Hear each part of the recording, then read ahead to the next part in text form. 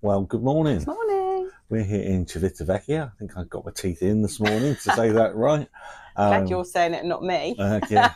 But yesterday we were in Calvi in Corsica, and we woke up and the most amazing sunrise was what greeted us in the morning, wasn't it? Over That the was mountains, the gorgeous. sun came up. How lovely was that, sitting out there? That was sitting out there with a nice cup of tea was gorgeous, wasn't it? Yeah, a cup of tea on in the morning, sat out on the balcony, and the sun came up over the Corsican mountains, and wow, absolutely beautiful, really wasn't it? So Calvi wasn't the planned stop, it was a port change, and it was a tender port, and they'd made this big fuss about the tender process, hadn't they, on board? Yeah. Yeah, and basically they didn't want the tenders to be swamped and people queuing, so they were quite vociferous with their announcements saying, you know, excursions got to go first, and then you go to the Meridian restaurant, you get a ticket, and you know, there are busy times, we recommend you don't go in the busy times, and we'll tell you when it's quiet, is what they said, wasn't it? Yeah. And we were expecting that to be quite late, this when it's quiet period, but it came really early, didn't it? It came quite early, didn't it? It did come quite early. We were sat up having our breakfast, weren't we? And they said, oh, it's quiet now. Yeah. And I think what everybody had done is waited and said, until they said it was quiet now, and then just descended on the tenders. Yeah. Because the queues were, well, they went all the way around the art gallery, around the atrium, down the corridors. Yeah. I mean, yeah, I don't think their plan worked particularly well to sort of avoid the congestion. But to be fair, we didn't have to wait too long once we got into the Meridian restaurant. Yeah. We didn't have to wait too long, did we? Yeah, and once you got your ticket in the Meridian Yeah. restaurant, it was a 10-15 minute wait. Yeah, because they could get 90 people on each Yeah. tender, couldn't they?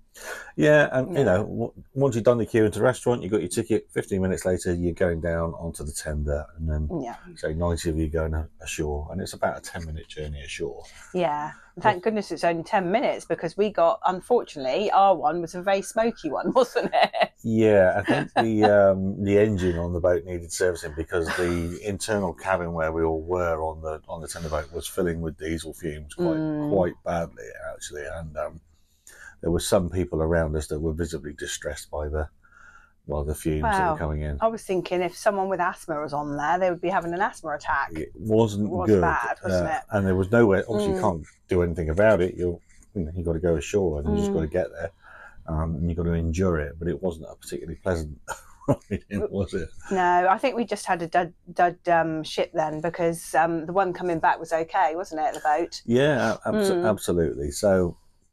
And that was that, but what a place Calvi was. It was absolutely stunning, wasn't it? Amazing.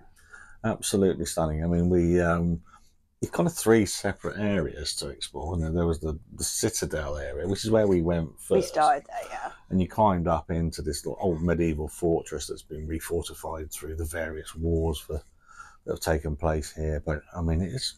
The views. Beautiful, isn't it? From the top. Absolutely gorgeous. Really, really pretty, and loads of narrow cobbled streets. I mean, it's not great if you haven't got good mobility, I would suggest. One, it's a steepish climb, and two, the cobbled streets are quite rough and underfoot, aren't they? And under heat, you know, with the heat and everything, it was like, but it was gorgeous.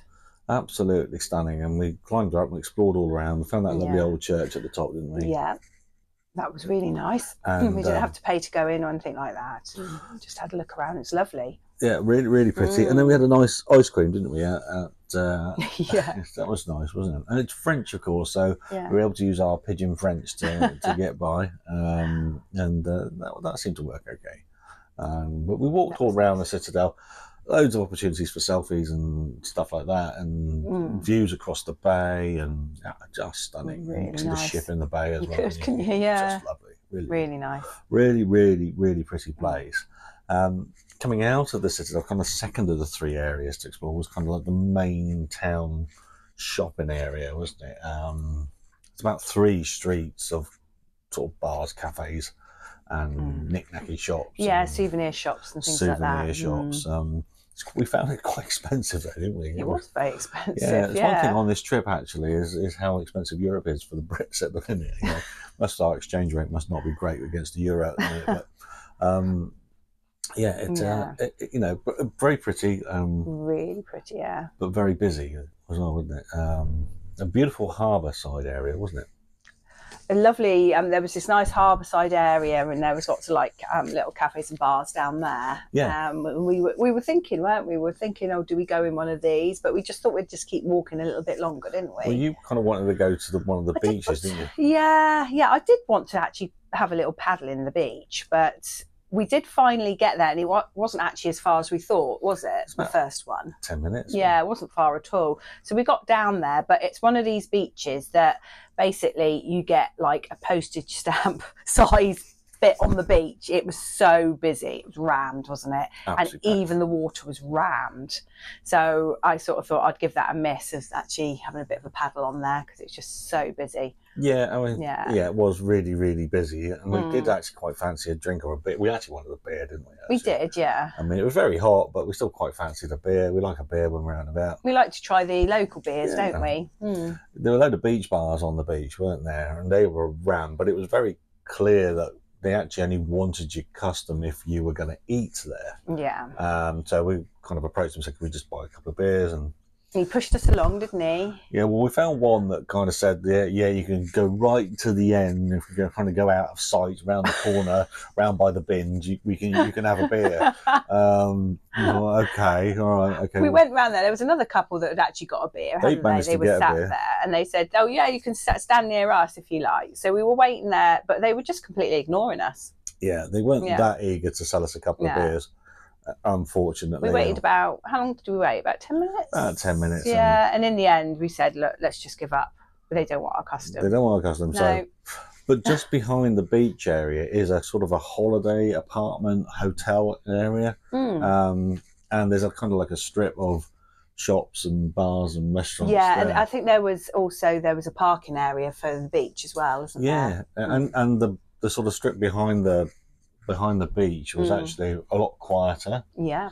And we managed to get a couple of beers in one of the bars there, and they're a lot cheaper as well. A lot cheaper, and they wanted to serve us. And they were quite happy to serve us and quite happy for our customers, which was nice. And there was that nice little market. Oh, that was lovely. We got there just in time because it was closed as we went out. Yeah, it was a Sunday, so we wondered what would be open. But this kind of food hall kind of market area. Little market thing, with all things like olive oils and various things, local produce and stuff. We had a couple of cakes, didn't we? We got some nice cakes and filled up on our drinks, didn't we? Got some more drinks. I've got to say, you know, it's a very pretty place, isn't it? And all around you, really got the mountains towering above you and the views across the bay. Yeah, it's chocolate box, isn't it? Gorgeous. Absolutely gorgeous. Yeah. But it was a tender port, and we were worried about, you know, how easy it was going to be to get back. Yeah, was it 4 o'clock? Wasn't it? It was the last. Well, they were saying 4:30, wasn't it? Oh, was it half past 4? Was it? Yeah. Yeah, but when we could see queues starting to form. Well, God, they went miles. It seemed anyway. Yeah. And they did go on right down the harbour front area. Yeah. Ships passengers were queuing to get back aboard, and we did start off with, we thought we'd go and sit in the shade, because there was a lovely little shaded area, wasn't there? And we thought, we'd go and sit in there and we'll have a drink, and we'd bought some snacks, so we're eating some snacks and that. I thought we'd just wait for the queue to die down, but it actually was just getting longer, wasn't it? Longer and longer and longer. I thought, okay, well, if you can't beat them, join them. Yeah. So, and we decided to join the queue. But the queue, we were queuing for quite a while, well over half an hour in direct sunlight. Yeah. With, you know, only the refreshments that we had in our bag. And luckily we'd been to the supermarket in that market area, and we bought some drinks and stuff. And there was a couple of funny things on the way. There was the fish guy, wasn't there? Yeah. It was funny. So there's a local fish market there, and the queue was running right past all the stalls and stuff. And one of the local fishermen, they'd finished up selling for the day, hadn't they? They'd finished up selling for the day. They'd obviously hosed down all their, you know, all their tables and stands and everything. And he decided that he would then hose all the queuing passengers. I tell you what, though, it was really welcomed. He made quite a few friends, didn't he? Yeah, he did. He actually gave it to somebody else, one of the passengers, to spray everybody as well, didn't he? Yeah, they were just running down the queue, squirting people with hoses and stuff. But we were all very grateful for that. So that was a bit of fun. And then when we got to the sort of at the end of the queue, when we were ready to board the tender again, P&O staff there, they were giving out cold towels, weren't they? That was nice as well. Which was a nice touch. Put that on you, wipe your face down, put it around your neck. It was lovely. That was nice. And there's water and that as well, wasn't there? Yeah, back aboard, the tender that on the way back was obviously had better engines because it didn't fill the cabin with fumes. You got a better one. You got a better one on the way back. And then back aboard, obviously freshen up, shower and stuff like that. We got, what did we get up to last night? We had a bit of an easy night last night, didn't we? Yeah, we poodled around a little bit. I wanted to go and see that. There was the the trio, the girl trio band, Rocks, yeah, sort of a trio, female trio, sort of like three-way harmonies, kind of rock ballads, wasn't it? Effectively, and they were very talented, weren't they? Yeah. I don't think they're going to be playing Download very soon, but if you like singing into your hairbrush, then it's definitely the sort of thing you'd like, rather than sort of throwing yourself into a mosh pit. It's definitely not that kind of rock. It's the hairbrush. We don't have mosh pits on cruise ships anyway. Yeah. Hairbrush hits rock rather than mosh pit rock. So that was all right. And then we spent some time on the fruit machines, didn't we? We thought we'd have a little go on that. And got blindly robbed by the fruit machines, of course. Well, we didn't spend all the money. We thought we'd have another go tonight or tomorrow. Yeah. But hey, look, it was fun, and the wines were good, and it was a good night, wasn't it? It was, yeah. So we're in Civitavecchia today. We're going to try and get into Rome. We have completely bottled it today because we were going to try and do Rome on our own by sort of taking the train in and all of that. But it looks, there are at least 6 cruise ships here today, and we decided not to risk it, and we've decided to book the P&O excursion instead. Costs a bit more, but at least we know we're going to get there. This is the second time we've tried and get back, hopefully. Second time we've tried to do Rome this year, and we want to make sure we do it this time round. Yeah, so definitely. Anyway, join us tomorrow and find out how we got on in Rome. Yay! Thanks for watching. All right, bye. And don't forget, please like and subscribe.